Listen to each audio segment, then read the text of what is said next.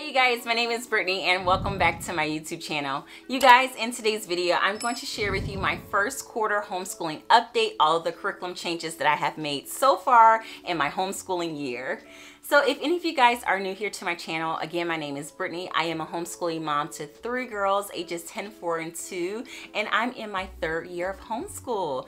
So you guys, in today's video, I'm primarily going to be talking about the curriculum changes that I have made so far in my homeschool.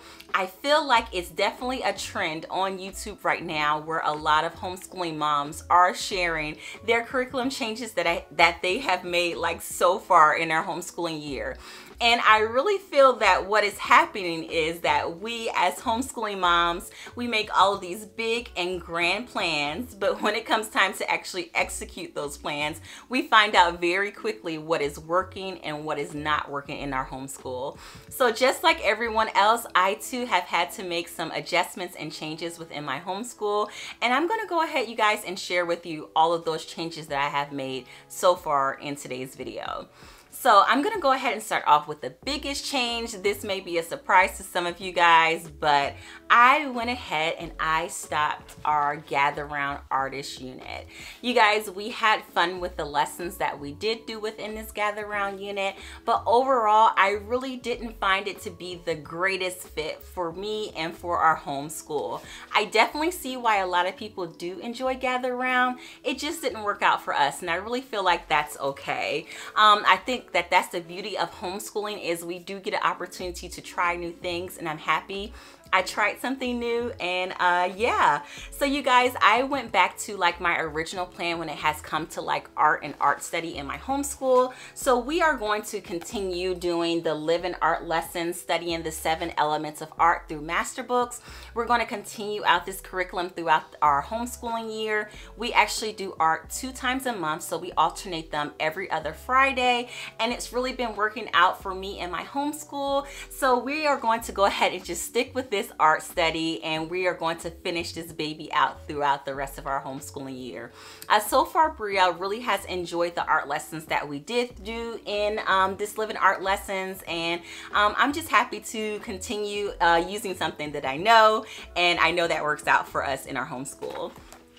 Something else that I went ahead and I added in our homeschool, if you guys see my planning video, you would probably have already seen this book. It is called Come Look With Me, Discovering African American Art for Children. So I really love this book because it actually is a picture study book, and it goes over different artists. It gives you like a history of the artist. It gives you like picture study questions you can ask your kiddos, and then it goes over the actual art. I really enjoyed this series, and I really enjoyed this simple way for us to incorporate picture study in our homeschool. This series has so many different types of arts and art forms in these little mini books that you can pick up for you and for your kiddos.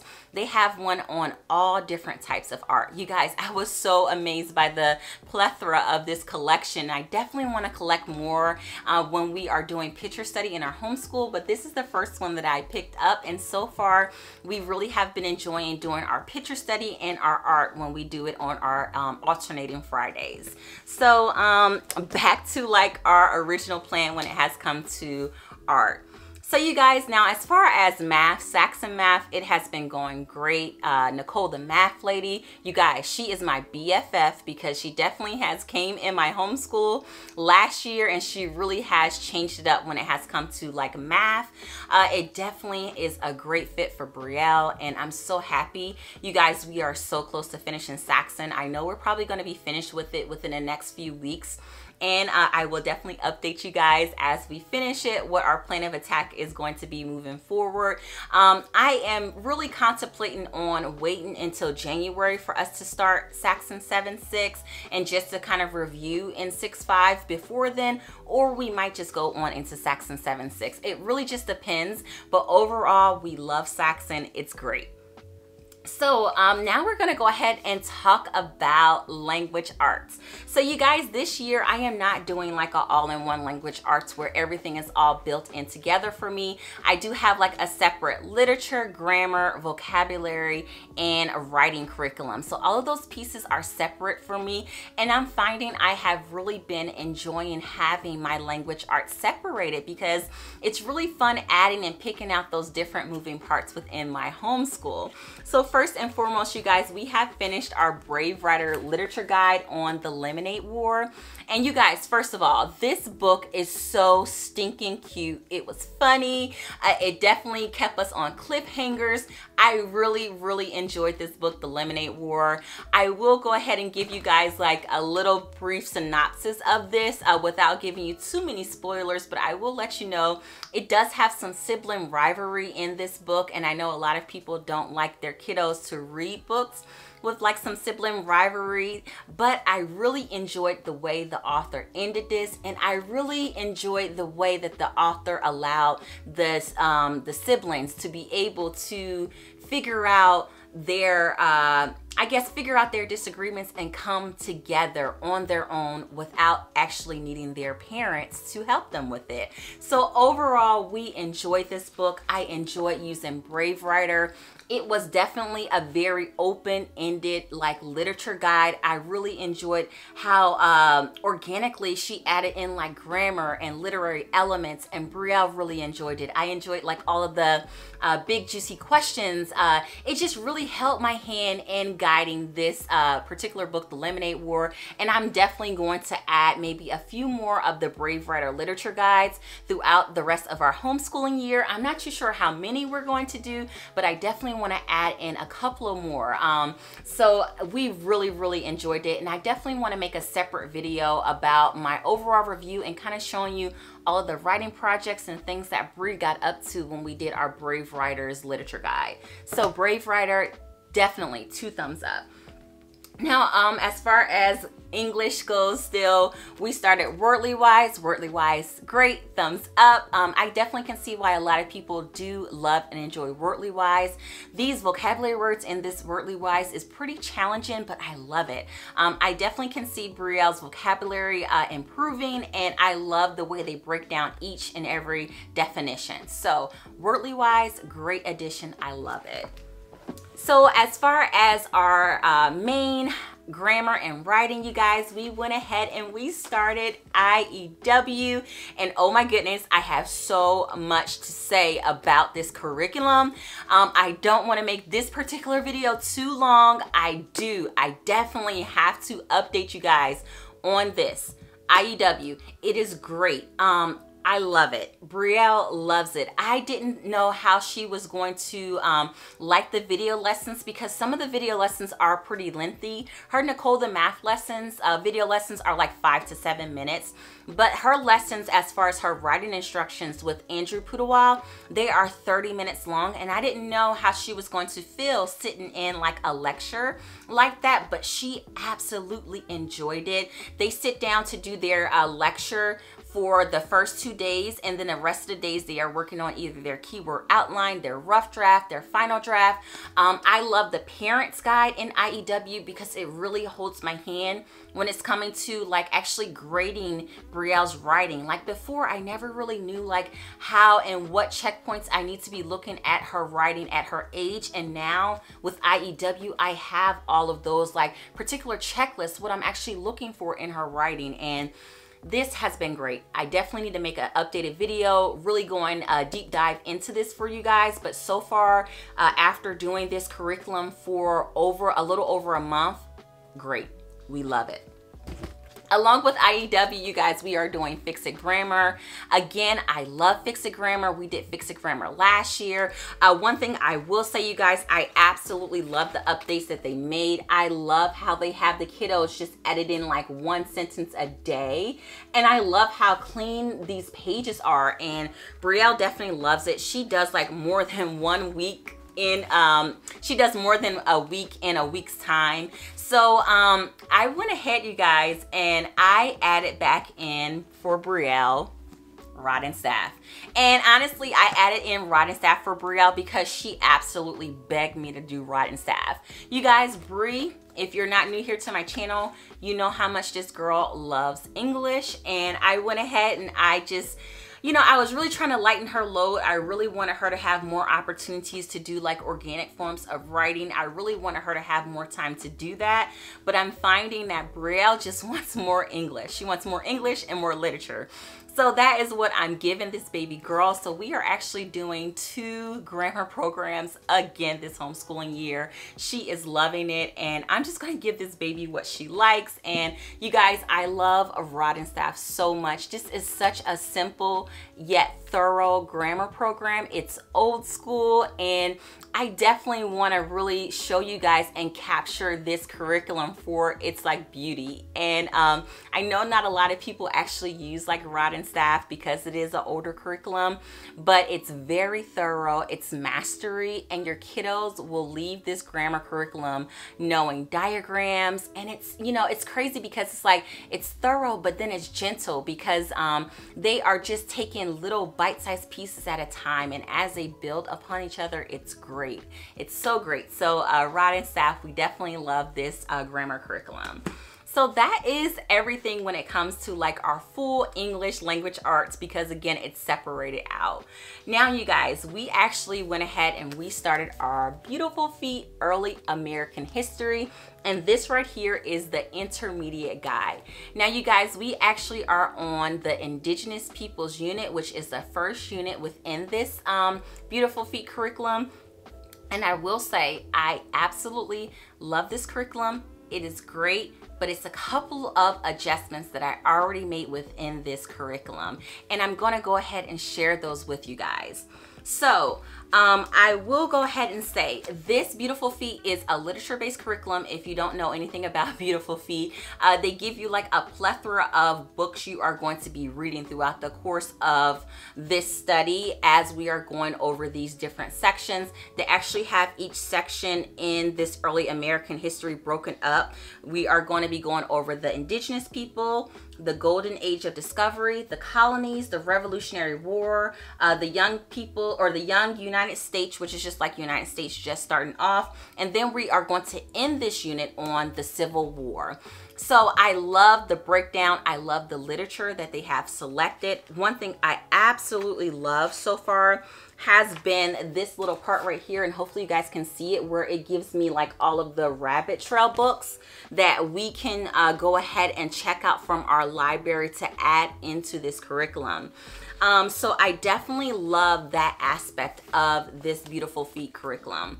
What I don't like about this curriculum is this Child's First American History, Child's First American History book.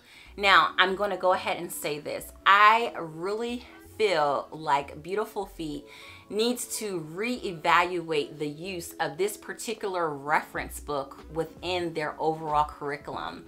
I feel like this particular reference book does not do a great representation of history and how we actually study it in this day and age. I definitely will say this book does not give any credit or justice to the indigenous people. I don't like the depiction of the indigenous people in this book. I don't like the way they talk about indigenous peoples so far in this book. If you actually purchase Beautiful Feet, I definitely will say as a parent, please read this before you present this information to your kiddos. I actually really felt uncomfortable with this overall reference book. So I didn't toss this baby in the trash. What I did was I decided to replace this reference book with the DK Encyclopedia book that I actually have in my homeschool. I have been using this DK American History book for a while, and I absolutely love the layout. It actually doesn't affect me using this Beautiful Feet literature guide, because all I do is whenever it refers me to use this book, which is not that often, I just go ahead and find whatever time period we're on, and we utilize our DK American Encyclopedia. And it definitely is a better representation of the indigenous people. And I love this book a whole lot better. I love the way this book is broken down. And this is just a minor adjustment that I did go ahead and make as far as Beautiful Feet. I really hope that in the future Beautiful Feet will consider possibly using more of their rabbit trail books, like this book right here, which is called Turtle Island, you guys. This is a great book depicting and talking about indigenous people, and it is a great reference book, and I really hope that they will consider maybe changing out some of their rabbit trail books for some of their main reference books when it comes to studying indigenous people. So that is the only thing that I have seen so far. Other than that, you guys, I absolutely love the other literature the main literature pieces that they picked out. I love it. I love this guide. I love the comprehension questions. I love the notebooking. That is just like one little adjustment that I did make. So if you do have this curriculum, just keep that in mind. I definitely want to let you guys know about that. Now, as I move forward within this Beautiful Feet Early American History, I will let you know if I see any other like red flags or any other things that I feel like I should bring attention to. I feel like history can be hard sometimes, but it doesn't have to be, especially when we have like all these beautiful living book resources that we can grab our hands on nowadays. So it still has been a great and awesome curriculum. So Beautiful Feet. Now, as far as my other curriculum, because this is a heavy history year for us, I really haven't done a lot of history as far as Brielle. Our first 2 homeschooling years, we really focused a lot on like geography, state study. We had a lot of fun as far as those things. So this is a heavy history year. I went ahead and I added in this Heart and Soul curriculum from Heritage Mom Blog, and we actually started this one out, and it has been an amazing fit. It's so crazy how these pair so well together, and it's just been a great way for me to incorporate more of that diversity that I'm looking for within my homeschool. I definitely will recommend anyone to just get this book right here, this Heart and Soul book. If you want to go ahead and start off doing like a gentle history, especially if you have like maybe a 2nd or a 3rd grader, this Heart and Soul book will be a great introduction to American history, and I definitely would recommend, if you don't do anything, at least get this baby, because it is great. We actually just finished off chapter 2, which went over slavery, and this was my daughter's first time being introduced to slavery formally. And I love the words in this book. It was beautiful, it was gentle, but it was truthful. And I really felt like she left understanding it, but she didn't feel oppressed, or she didn't feel like down. I really felt like it was ingestible, bite-sized information for her as we are continuing with American history. So great book. I love this resource.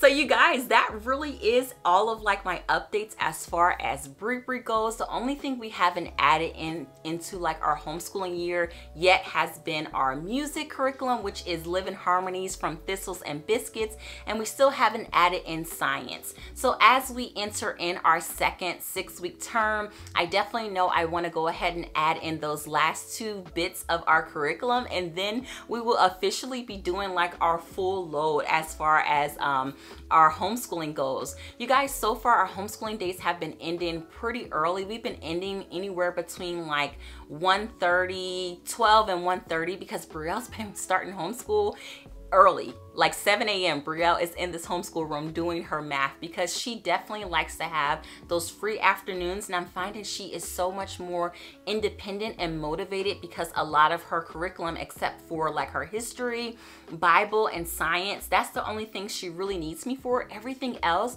Brielle has definitely been a go-getter this year, and I definitely see her wanting and taking charge of her homeschool, her, you know, education, and I love it. I love seeing her like feel like she can do these things on her own, because eventually I do want her to get to that point where she does feel comfortable being independent, especially as I'm adding in my younger ones. So for my younger ones, you guys, I right here have their Gentle and Classical Preschool. It's been going great.